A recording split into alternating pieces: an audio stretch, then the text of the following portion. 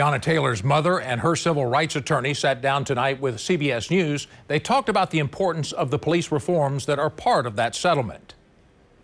If a lot of those reforms were already in place, this could have went a lot different for Breonna.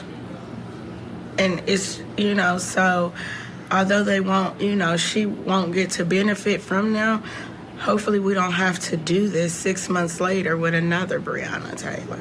The reform was equally important because in the name of Breonna, it's really like Trayvon and Michael Brown when America took greater attention of saying Black Lives Matter.